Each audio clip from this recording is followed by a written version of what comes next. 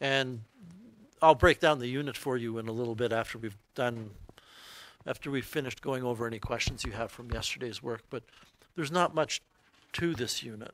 There really isn't. When you look at the content, it boils down to about 2 or 3 different topics in general. Where the review comes in is doing the math. And now, you've heard me say before, the way you get better at math is to do math. Now even more so than before, that's true. Yesterday what we were looking at is logarithmic differentiation. And if you look at page 395,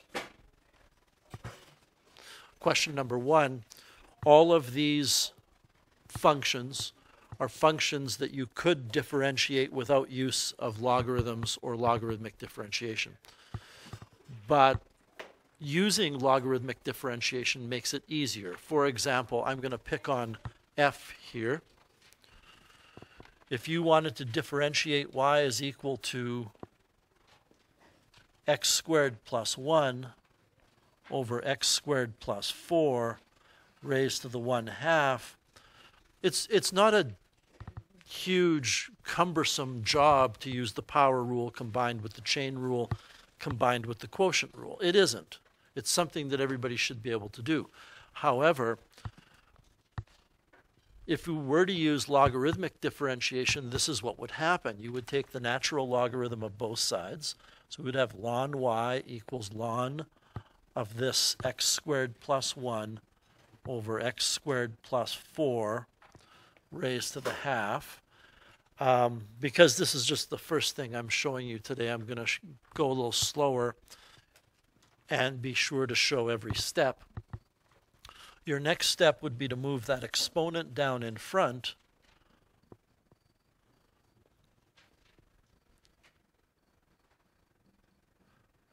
This move, I always say this because I think it's important.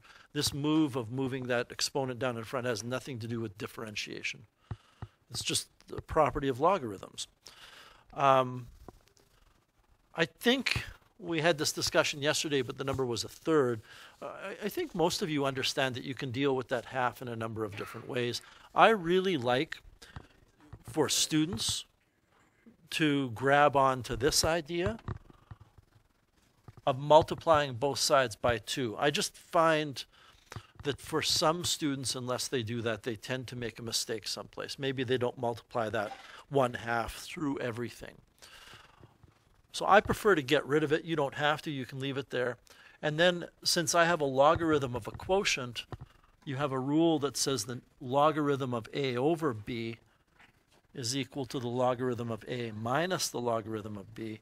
So I can rewrite the rest of this as ln of x squared plus 1 minus ln of x squared plus 4.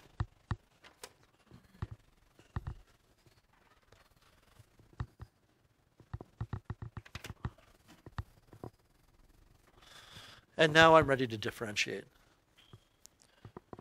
Ben. Just a second. Can you start again, please? Yeah, you could. I think sometimes it's more trouble than it's worth. Like, okay, let's just take a break here from this for a second. And let's say that I asked you to differentiate,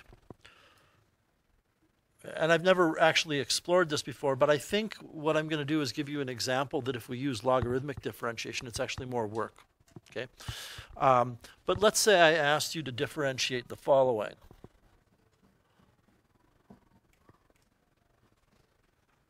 I better not use 2x. Okay, and I want you to differentiate that. Of course, we know, set this up for cloning. Give me a second. We know that differentiating this is not a big deal. So prior to learning about logarithms and logarithmic differentiation, you would have just said that dy dx is 6 times 4x squared plus 3x raised to the 5 times 8x plus 3. And, you know, you might move that 8x plus 3 and wedge it between the 6 and the other factor. If you use logarithmic differentiation, then you would have ln of y, and I'm going to just cut a little corner here. I'm going to bring that 6 down right now. So I would take the natural logarithm of this, but the 6 comes in front. I shouldn't say that doing it this way is going to be, see, and I almost, see what I almost did there? I almost changed it to the 5. I'm not differentiating, that's all I'm doing. Now what I can do is say that I have 1 over y dy dx equals 6 times 1 over 4x squared plus 3x multiplied by 8x plus 3. Are you with me on what I've done there? Okay. So now what you do with logarithmic differentiation is you move that y out of the way because we want dy dx. We don't want to know what dy dx times 1 over y is. So you end up with dy dx equals y times 6 times 8x plus 3. Wow. Times 8x plus 3 over 4x squared plus 3x. And then you're going to put y back in. But y was 4x squared plus 3x to the 6. It's moderately a little bit more work, because now what you're going to have is dy dx is 6 times y, which is up here in the top right corner, and that's 4x squared plus 3x to the 6. Then we have our 8x plus 3, and it's over 4x squared plus 3x, and that's to the 1. So you see what's about to happen here? That I have 4x squared plus 3x to the 1 in the numerator, and 4x squared plus 3x to the 6 in or denominator, and 4x squared plus 3x to the 6 in the numerator. So that's going to cancel, and it's going to give us this thing. I would say that you would use logarithmic differentiation if it avoids the product and quotient rules with exponents. Yeah. But again, you know, as I think about that, I'm really hesitant in suggesting that, because I still believe that if you had something like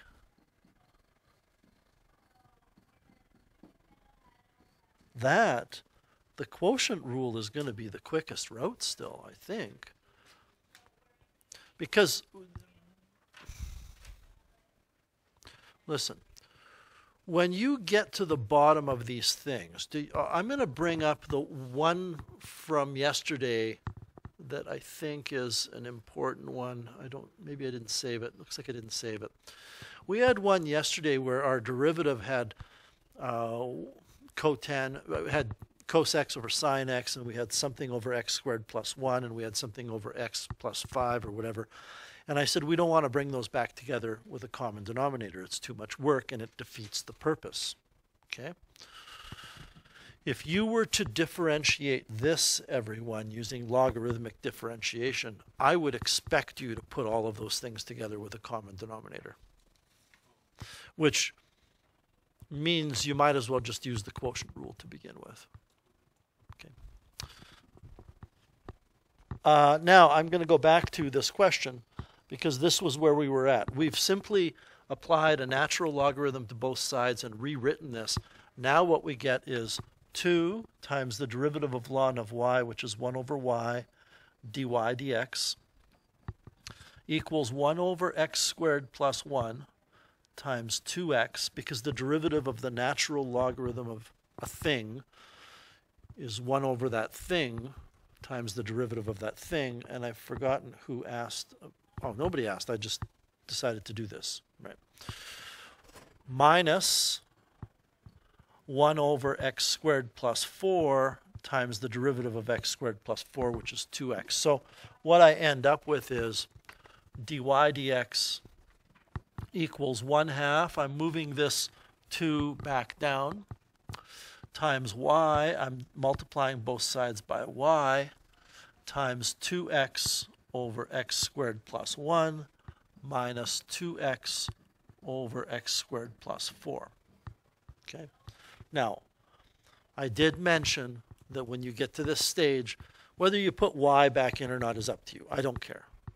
I don't like putting it in. It just makes it more complicated to look at. But I did mention you don't have to simplify it. There's limits to that idea. I mean, I think you should notice that there's a factor of 2 you could take out of those two terms and cancel with the half.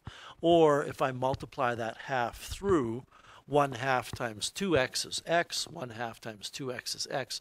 So I think the best answer for something like this would be y times x over x squared plus 1 minus x over x squared plus 4.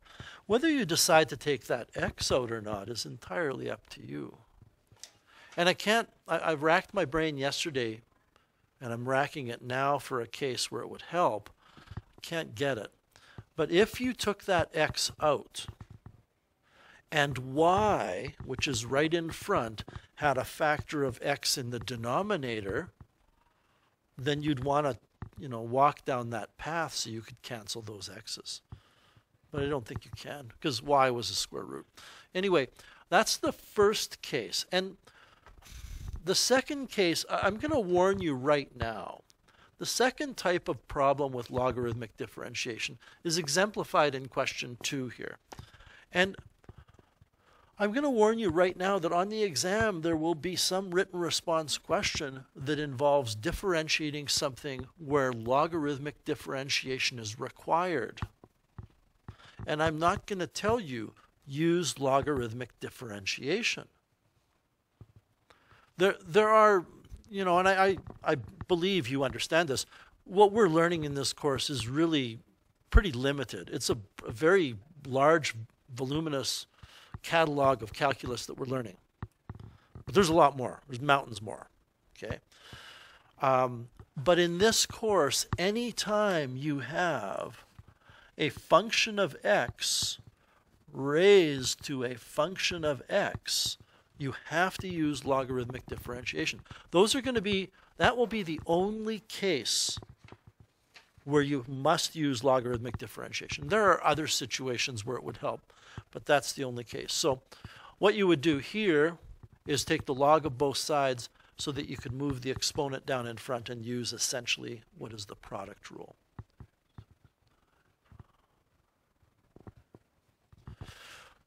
So all that being said, I'm not going to spend time here going over a specific one here, but are there any, either from 1, 2, or 3, that anybody would like me to go over? Arden?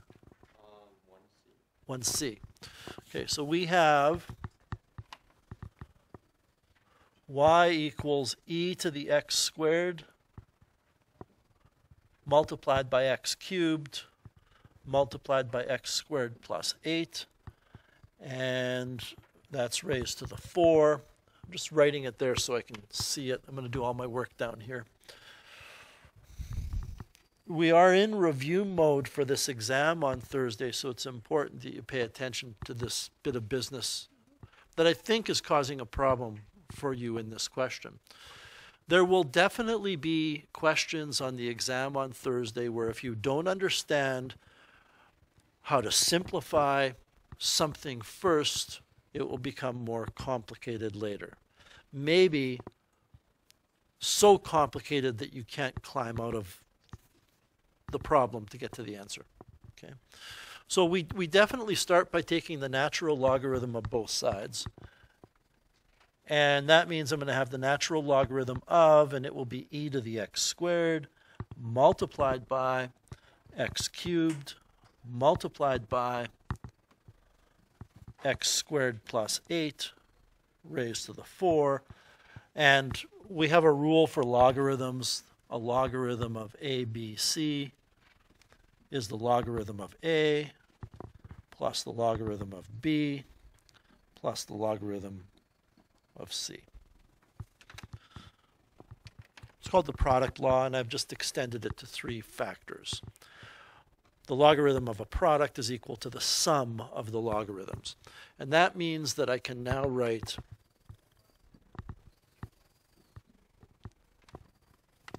ln y equals the natural logarithm of e to the x squared, brackets optional, plus the natural logarithm of x cubed, again brackets optional, plus the logarithm of x squared plus 8 raised to the 4, large set of brackets optional. And we've had that conversation, you and I.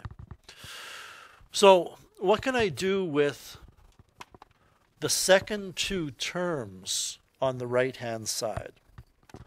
I can write this ln of x cubed as 3 ln x in preparation for taking the derivative of 3 times the ln of x. I can write this term as 4 times the natural logarithm of x squared plus 8.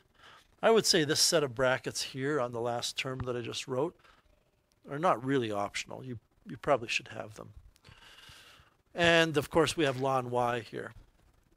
But you need to recognize that the natural logarithm of e to the x squared is just x squared.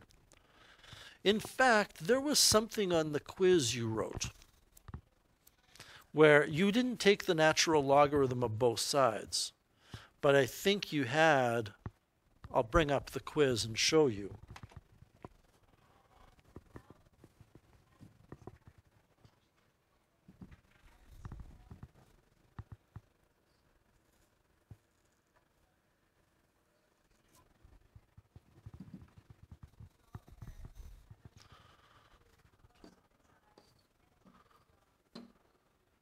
Right here on the bottom of your screen, I've got y equals ln of e to the 2x. Ln of e to the 2x is 2x.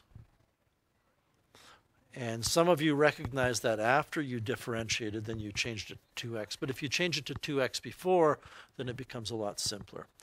E to the natural logarithm of our inverse operations. So now this is what we have. Now I can differentiate. I have 1 over y dy dx. The derivative of x squared is just 2x, nothing fancy going on there.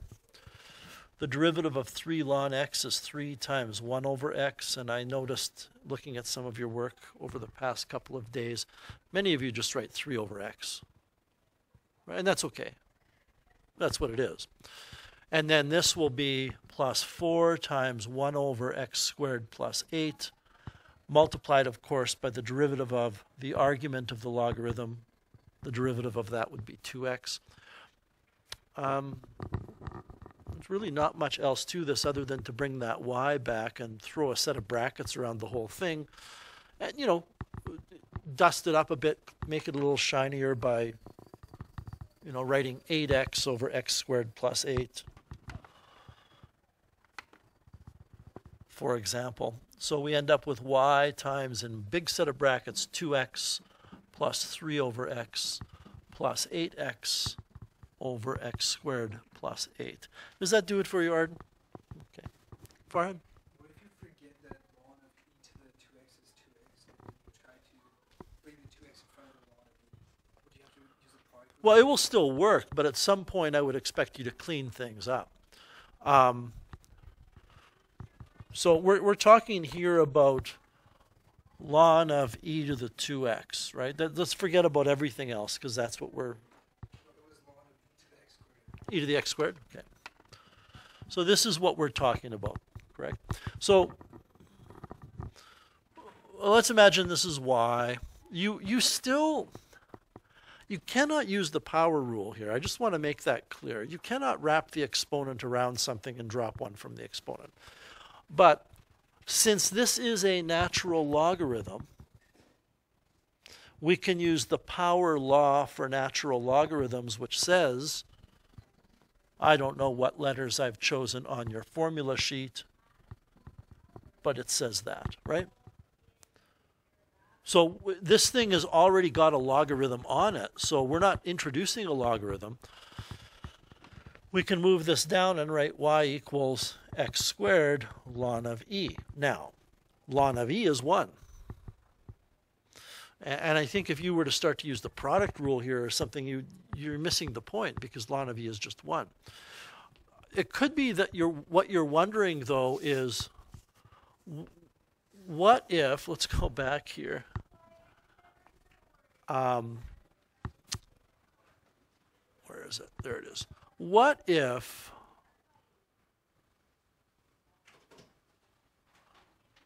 I think I can erase this now.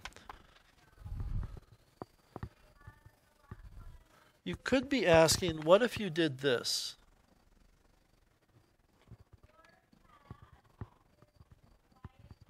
Am I right in assuming that's what you were wondering about?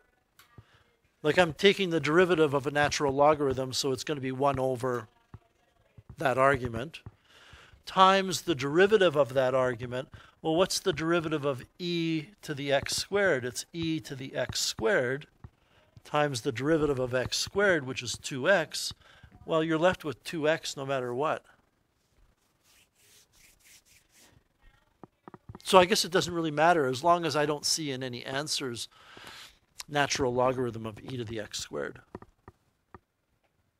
And I can't quite figure out how some of you got that, but you ended up having those as part of your answers in this quiz, except it was 2x in the quiz. So other questions? Go ahead, JV. 1F, okay.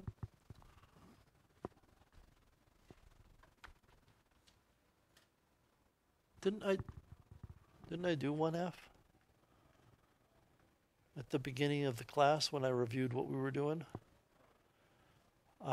If you're really bent on seeing it, watch the video that I will publish to YouTube later, but I'm not going to do it a second time. I think I chose F as an example and I did it. Grant? 2B. Okay.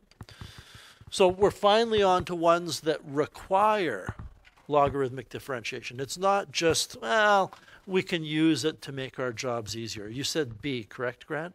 Okay. So we have for 1B, y is equal to the base is x and the exponent on the power is x to the half. And we know by now that you do not want to write radicals in functions. You would rather write exponents, fractional exponents in preparation for differentiation. So because this cannot be stated enough, because it's a power of a power, there is no rule. This isn't an option. If I say differentiate this, there is only one way that you can do so, and it's to start by taking the natural logarithm of both sides. Now, you know, I guess math is a technical science. There is another way. You could take the base 10 log of both sides, but you can take the base any log of both sides. But I prefer natural logarithm because it's easier to differentiate, and that's why we use it. Is that okay so far, Grant? Okay, all I do now is I swing that exponent down, and again, this has nothing whatsoever to do with any kind of differentiation rule. It's only a property of logarithms, that the logarithm of a power is a base to an exponent. The logarithm of a power is equal to the exponent on the power multiplied by the logarithm of the base. Now I can use the product rule because x squared ln x is a product of x squared and ln x. And at some point here, and I think it might have just happened, you get where to go from here, but I'm going to complete the explanation anyway. Okay? So the derivative of ln of y is 1 over y. The chain rule says you have to multiply by the derivative of the argument of the logarithm. The argument is y, the derivative of y is dy dx. It's implicit differentiation. Now I'm going to say that's equal to, and again, I've said this before, you have to follow the rules. You can't just, as my mom would say, willy-nilly, just differentiate everything everywhere. Well, she wouldn't have said differentiate, but she would have said willy-nilly. You have to follow the rules. So the derivative of x to the half is 1/2, x raised to the negative 1/2, times the natural logarithm of x, plus the second half of the product rule says now you add the first times the derivative of the second So the first is x to the half, the derivative of the second is 1 over x. I think you have all learned accidentally that as we get into more and more types of functions, you know, we started off with polynomials to differentiate. Then we got into rational functions. Then we got into radical functions. You get into exponential, trigonometric, logarithmic. The deeper you wade into this, the less likely it is that you can simplify the resulting derivative. You start to get all of these different moving parts that don't really fit together very well. But we'll do our best. dy dx here, I'm going to move the y over, and I'm going to work on simplifying what I have here. Now, I'm tempted to just write the following.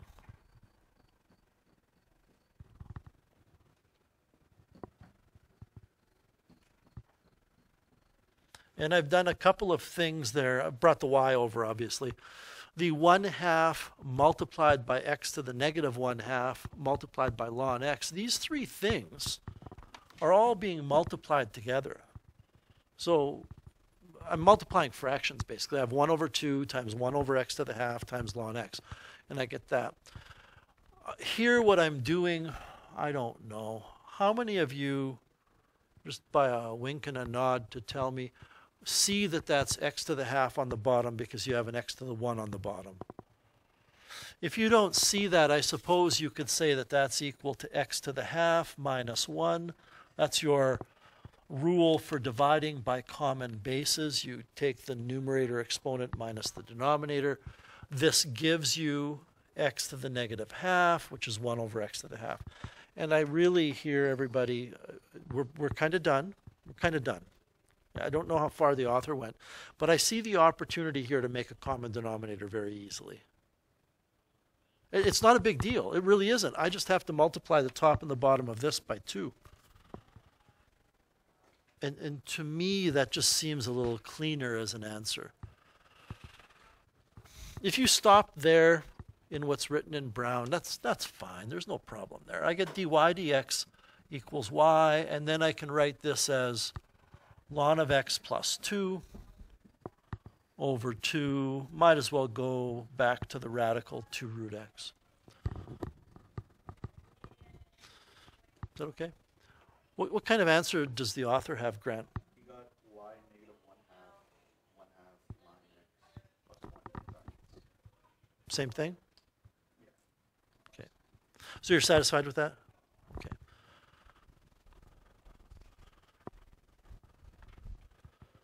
Other questions? Liam? 1e, certainly.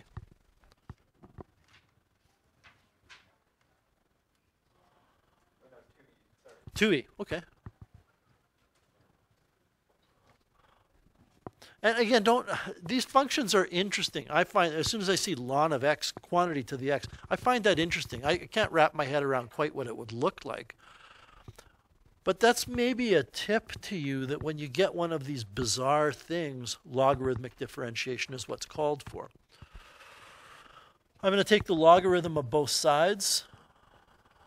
Whoa, just a second here. Yeah, that's okay. See, even as I began to do this,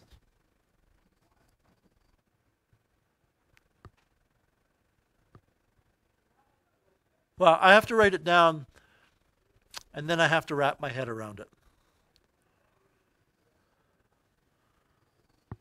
My brain is maybe racing ahead a little bit and trying to figure out what it's going to become, but I should just stop and say, the first step is to take the natural logarithm of both sides. So I have ln of y equals the ln of x to the x. And by ln of x to the x, I mean the ln of x to the x. Again, I really wish somebody would have adopted this notation. Yep. Why do we need to take the ln of both sides if we can already use the log rule to just move x? We can't. We can't move that x in front yet. And this is something that, and it's been a while since you've taken 30-1, but for people who have just finished logarithms, this might be more memorable. I'm not going to talk about x here. I'm just going to use other letters. If I have a log of, if I have this,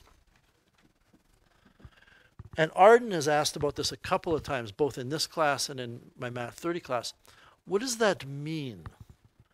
And what that means, and this is where I get a little sloppy in 30-1, I write this, I'm trying not to do it anymore.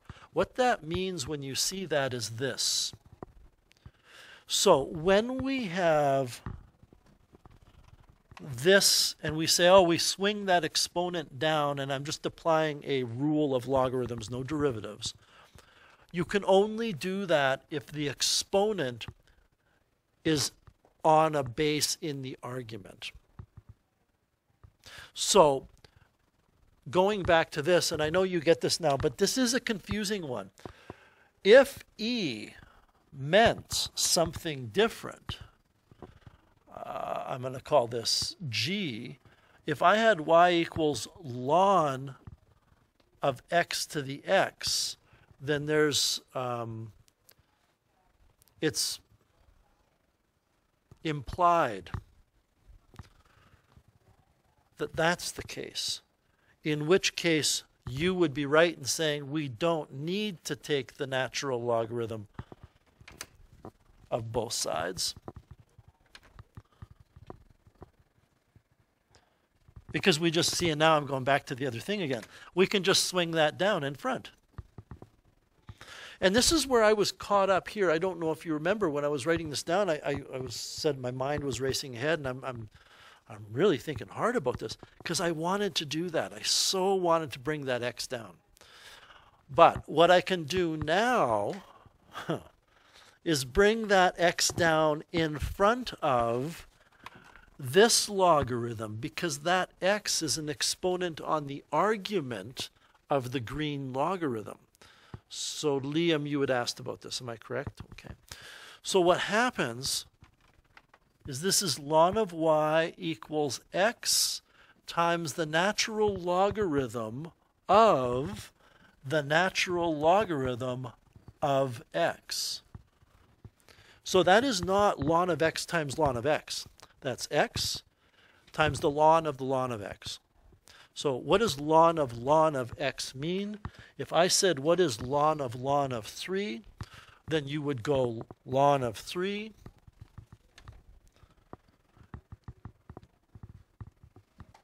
and then you would take the ln of that. Whoops. Or you could go ln of 3. Okay, now we're ready to roll. This is a product, so I can differentiate the left-hand side and write 1 over y dy dx. The derivative of the first is 1, because the first is x, times the ln of x. And I hope you're okay with me dropping this little set of brackets. Okay. Plus, these are brackets. So I guess I don't need that set of brackets. Plus the first, which is x. Now things get interesting. What is the derivative of the natural logarithm of x? Okay, so the derivative of the ln of a thing is 1 over that thing. So the derivative of ln of x is 1 over ln of x times the derivative of what we were taking the natural logarithm of, and we were taking the natural logarithm of the natural logarithm of x. So I have to multiply by the derivative of ln of x, which is 1 over x. Now we caught a break here, right? Because this reduces nicely. And what we're left with is dy dx equals y multiplied by the natural logarithm of the natural logarithm of x plus 1 over the natural logarithm of x.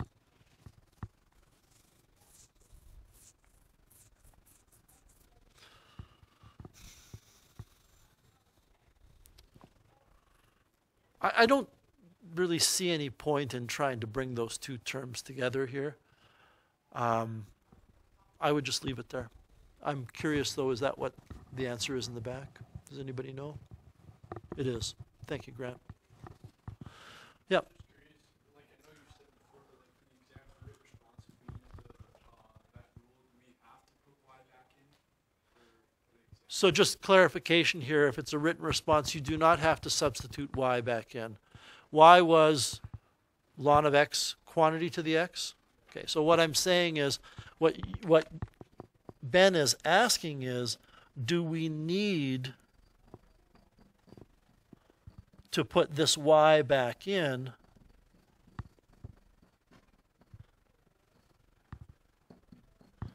and my answer is on a written response, no, you do not. Okay, this is perfectly fine. Yeah, 3. Okay, let's take a look at 3. So we want the equation of a tangent line. Look, other than the function being this bizarre x to the x idea, we still fall back on using this formula as a method for finding the equation of a line, and knowing that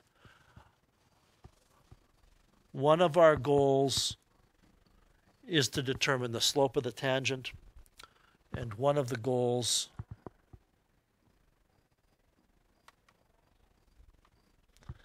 is to determine the coordinates of a point on the tangent line.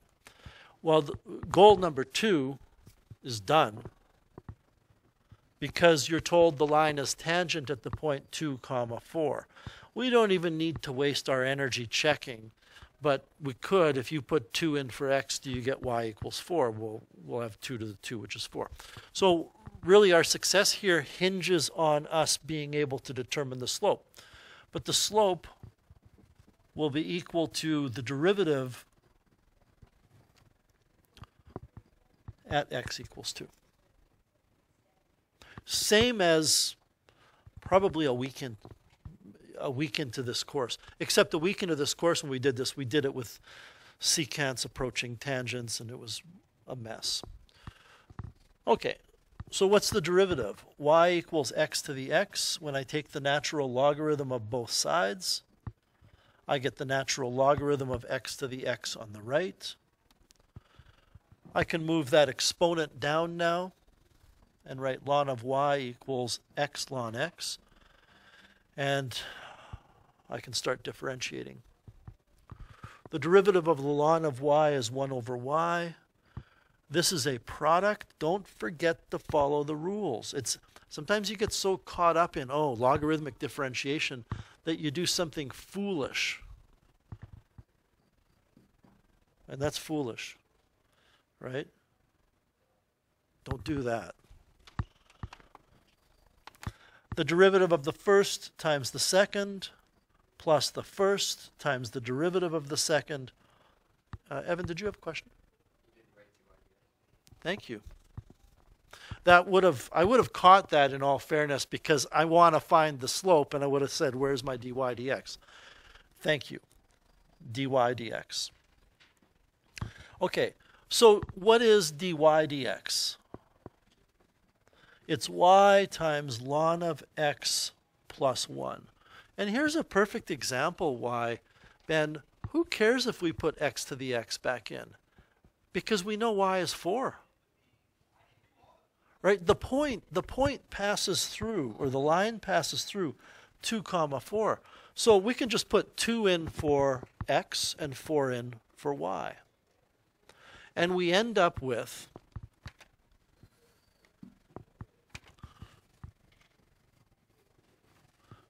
dy dx equals 4 times ln 2 plus 1. Now, you've been in this course long enough to know that we're not going to plug that into our calculator and get decimals. Okay. Grant, did you ask about this? Okay. We're not going to put this into our calculator and get decimals. We want exact values.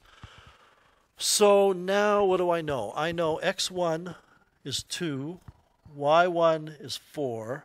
The slope happens to, well, the slope is right there. This is the slope. I need to put those three quantities into y minus y1 equals slope times x minus x1. And this is, you know, you may have noticed this, you may not have. As we got deeper into the course and as we continue to get deeper, I'm not going to do stuff like this as examples. I'm going to teach you the basics and you got to work it out on your own. And then we'll go over it like we are now.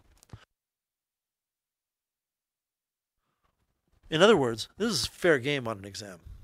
It's a good written response question, actually. So I have y minus 4 equals the slope, which is 4 times ln of 2 minus 1. You know, I suppose you could multiply that 4 through, and in fact, we're probably going to end up doing the equivalent of that in a second, times x minus 2. We want equations of lines to be written in one of these two ways. You can't just leave it there. So I'm a big fan of the ax plus by plus c thing. That's where I'm going to go. But I need to multiply all this stuff out. So I'm going to FOIL this out, and then I'm going to multiply that by 4. It's going to be a hodgepodge of different terms. You know, I get ln 2 times x, which is x ln 2. There's my f. Outer will be the product here and here, which is minus 2 ln 2. Inner is this product and this, or this product of negative 1 times x. And last, of course, is negative 1 times negative 2, which is 2. And I need to multiply that by 4.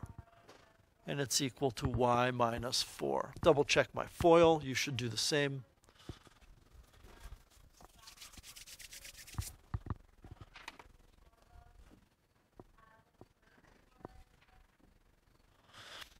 I see 2 ln 2 and I just want to write ln 4. Obviously, I've written something down wrong. Let me see if I can find it first. What's the problem?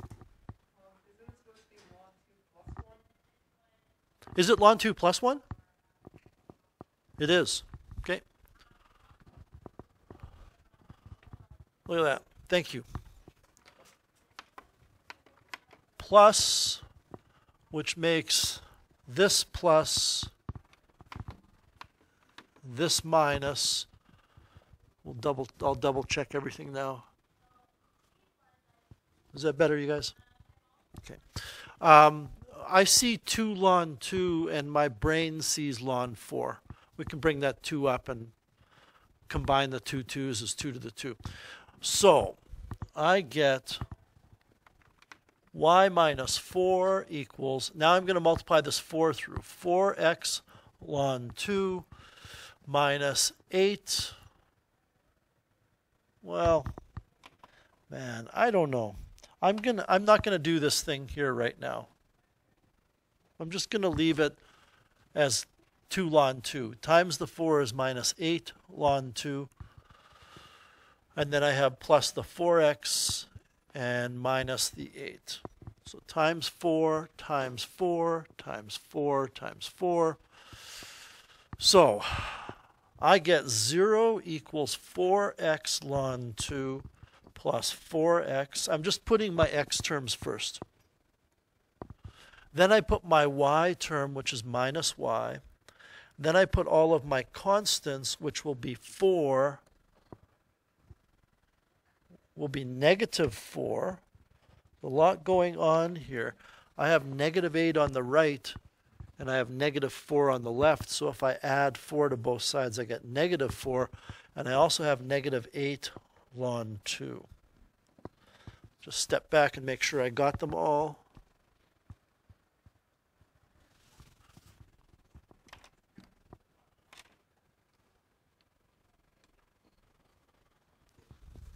Doesn't matter where you put that negative 8 ln 2 and the negative 4.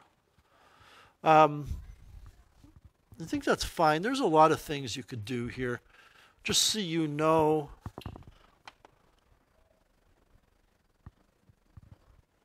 sometimes you would see this, because it's supposed to be the coefficient of x times x, so you could factor the x out. You could also write this 4 ln 2 as ln of 16, because 2 to the 4 is 16.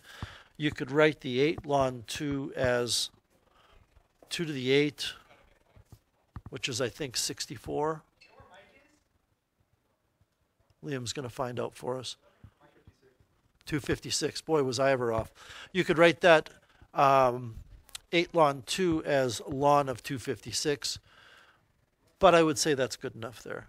And by the way, you know, if you, I don't know, if you left it here, I'm really tempted to say you understand the Math 31, you know, put an X saying simplify next time, but I probably wouldn't take marks off.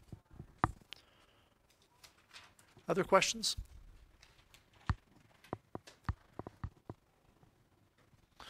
Okay, so as I said at the start of this class today, the way that you're going to get better and better and do as well as you can on this exam is to do the math, right? Do lots of math. So for the remainder of today and tomorrow, you're working on review. I have 2 practice handouts. Tomorrow I will talk about the structure of the exam. Both of these handouts have sample multiple choice, sample numerical response, and sample written response.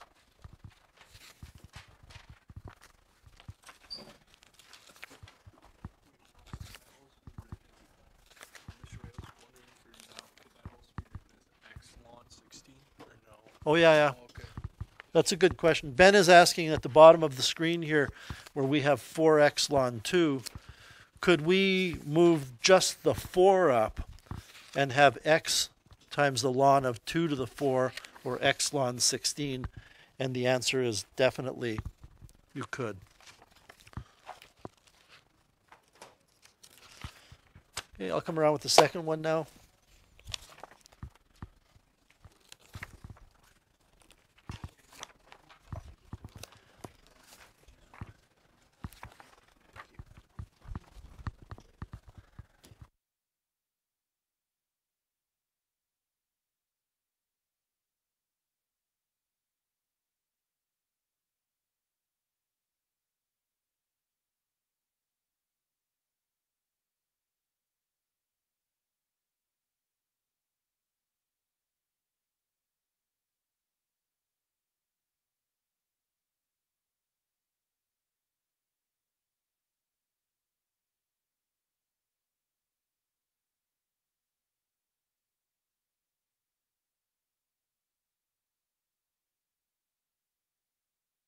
This is a perfect example of what I was talking about in terms of simplifying a function first.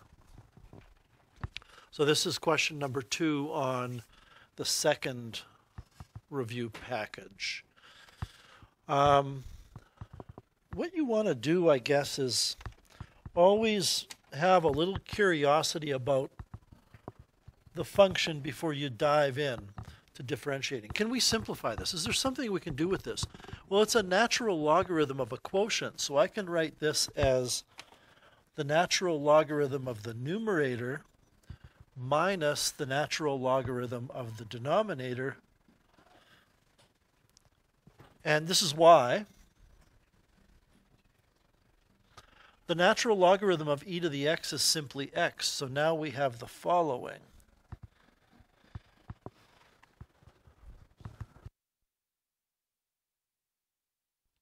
Now I can differentiate 1 over y.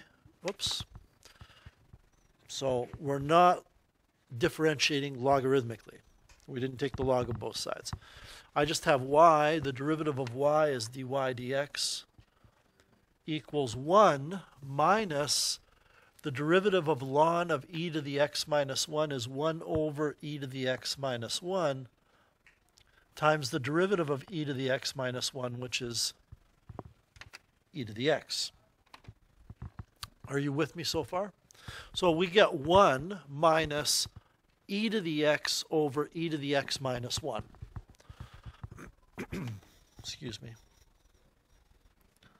1 minus e to the x over e to the x minus 1. And it's so tempting to look at choice A and go, well, yeah, maybe it's A. It's very close, but it's not A. It's not x minus e to the x over e to the x minus 1. I think what you need to explore now is what happens if you find a common denominator and put them together. And you can see what's going to happen. I'm going to have to take that 1 over 1 and multiply by e to the x minus 1 over e to the x minus 1 to get the denominator that the other fraction has.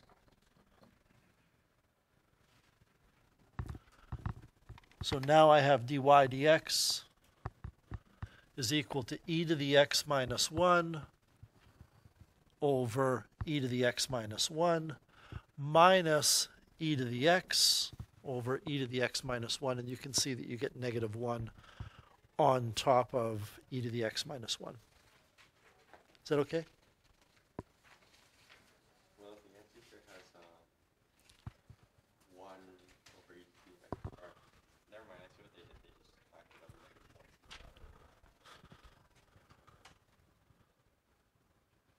Yeah. That's life, right? Sometimes you encounter that a person says, and I don't, it's been a long time since I've made this up, so I don't remember what my thoughts were when I had this.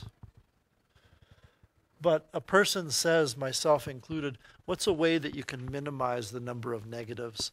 And one of the ways is to take the negative out of the bottom, cancel it with the negative on the top, to get negative 1 and then negative 1. The e to the x becomes negative, the 1 on the bottom becomes positive, so you're left with that. Yeah.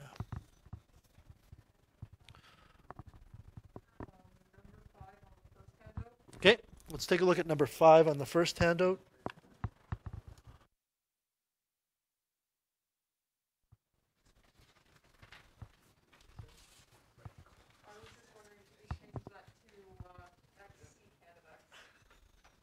No. Maybe some of the most easily misunderstood ideas in trigonometry revolve around reciprocal trig ratios. Very easily misunderstood. The question being asked right now is if you have y equals x cosine of 1 over x, can we write this cosine as secant because it's 1 over? The answer is no. The idea behind secant is that, I'll use cosine, is that the relationship between cos and secant is that cos of a thing is equal to 1 over the secant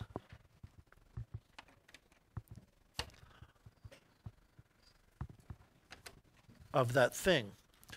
But that thing stays the same. It isn't that we're flipping the argument over and changing it from cosine to secant. You have to flip the whole trig ratio over. So unfortunately, there's nothing you can really do here other than to think of this that way. And I think you could finish it on your own, but I'm going to continue anyway because I see a few other people following along. Well, we have to find dy dx here, Naya and everybody, because you want the slope of the tangent. So you need to find the derivative and then put in the value that x is, which is 2 over pi. So dy dx, it's a product, the derivative of the first times the second, plus the first times the derivative of the second. What is the derivative of the second? Boy, be careful with these simple cosine sine derivatives. The derivative of cosine is negative sine of the argument times the derivative of the argument. So what is the derivative of x to the negative 1? It's negative 1 x to the negative 2. And although we don't really need to simplify anything here because we're going to put in, is it 2 over pi? We're going to put in 2 over pi. I think it serves you well to simplify things a little bit. This is cosine of the reciprocal of x. This is the negative times the negative cancels, so you get a positive. This is sine of the reciprocal of x, and it's over x. And the reason it's over x, not that it's going to matter, and I'll show you why in a second, is that this is x to the 1, this is x to the negative 2, which gives you x to the negative 1, which is 1 over x. When you put in 2 over pi,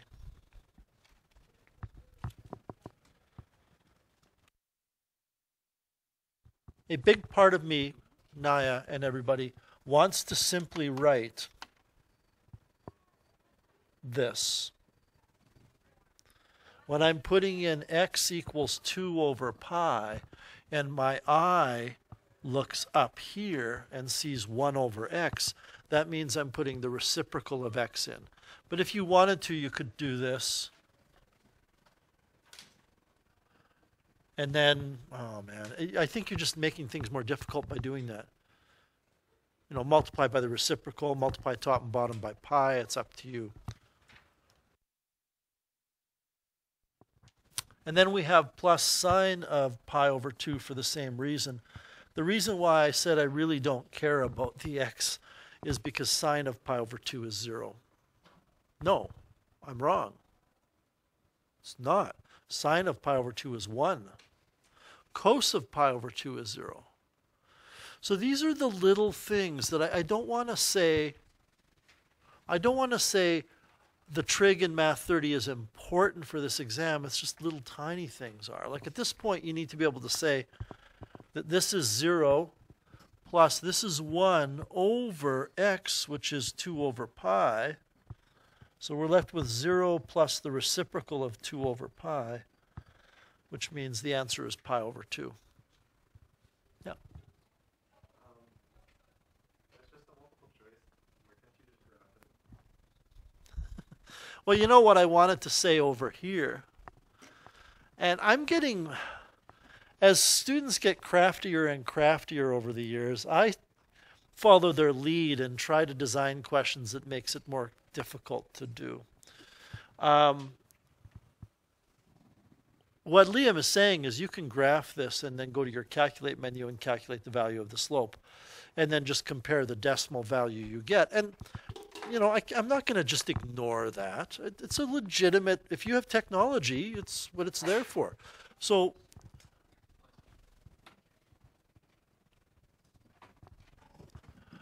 I'm going to graph y equals x cos 1 divided by x.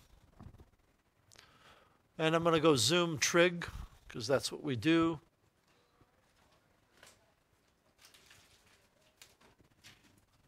I'm a little puzzled by that.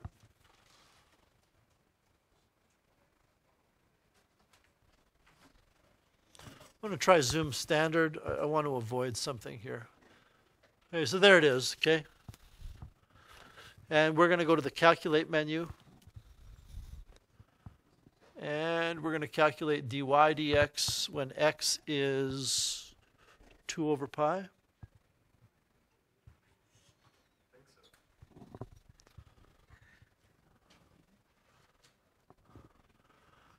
And get the wrong answer. Now, I don't know if you saw what I did. I'm in degree mode. Okay, so I kind of tried to stand in front of it while I went into degree mode, and you know, you could tell I was up to something, and you could see it up here, right? So you do have to be in radian mode, and again, I don't like to get into it. It isn't because there's a pi in the question. It's got nothing to do with it. Nothing at all to do with it. And by the way, if you were in degree mode and you put in 2 over 180 thinking you could be clever, it still wouldn't work. So Now we can go here and do this. And I'm not done. There's something else I want to address here. I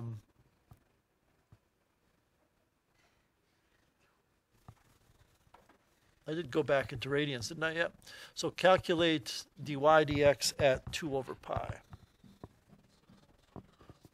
And you get that, and then you can check your answers, and that number is, in fact, pi divided by 2.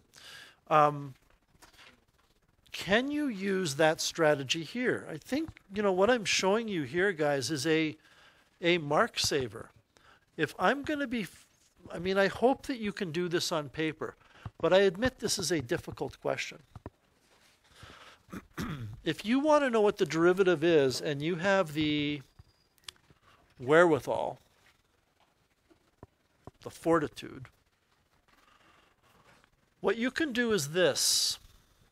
You can graph y equals ln of e to the x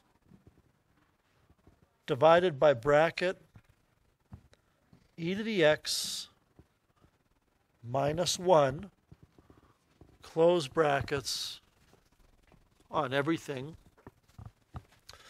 Go zoom 6.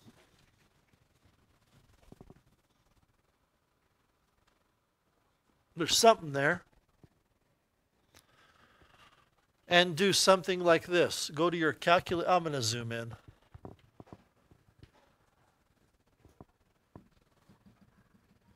Go to your calculate menu. This is the function whose derivative you want to find. Now, you're cheating here, but you're allowed to cheat because I'm giving you a graphing calculator. I tried teaching this course one semester by just handing out non-graphing calculators, and it didn't go over very well. I can go to my calculate menu and choose dy dx and find the slope of the tangent at some ambiguous value of x, some arbitrary value of x. So x equals 0.8. The slope is that. One of these a, b, c, or d, if I put 0.8 in, will give me that number. I'm not going to do that. It's a clunky method, but it will work.